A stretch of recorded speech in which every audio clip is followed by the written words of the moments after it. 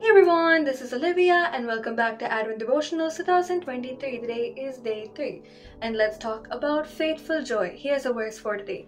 For I was very glad when brethren came and testified to your truth, that is, how you are walking in truth.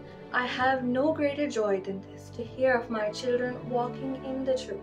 Beloved, you are acting faithfully in whatever you accomplish for the brethren, and especially when they are strangers. 3 John 1 is a 3-5. What a blessing for John to know that his fellow servants had been faithful to his teaching and were still walking in the truth.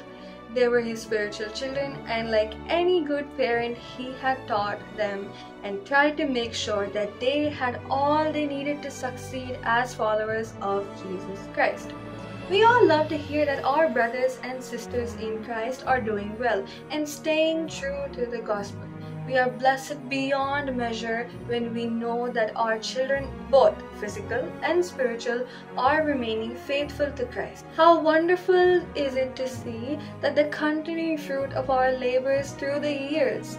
It's important to remember that others are encouraged by our faithfulness. When was the last time you thanked the person most responsible for your conversion or growth in the Lord?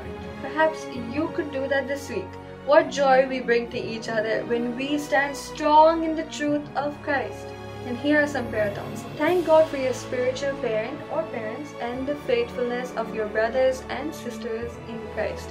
That's it for today. Thanks for watching this video. May God bless you all. Have a wonderful day and stay safe.